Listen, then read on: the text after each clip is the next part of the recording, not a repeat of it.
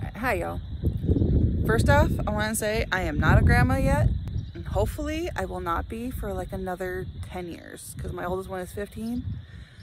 Hoping don't get any grandkids till he's at least 25, but I am hoping for grandkids. Okay, now why I'm making this video.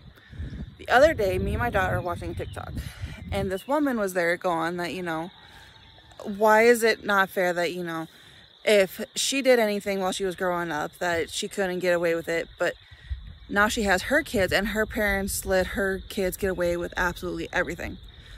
And my daughter looked at me and she's like, yeah, what is that? Why is it that parents will let you do stuff, but the grandparents will let you get away with everything? So I looked at her and I was like, well, that's easy. When you're a parent, your job is to make sure that your kids survive to adulthood. Your job as a parent is to not kill your child before they can leave the house.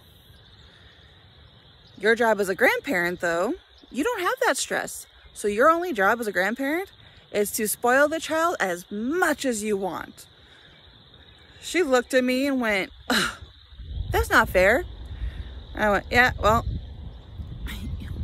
in 15 years or whatever, when you have kids, just know I'm going to spoil the snot out of my grandkids, and I am looking forward to it.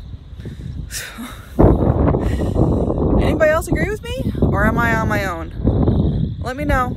Have a great day. Bye, y'all.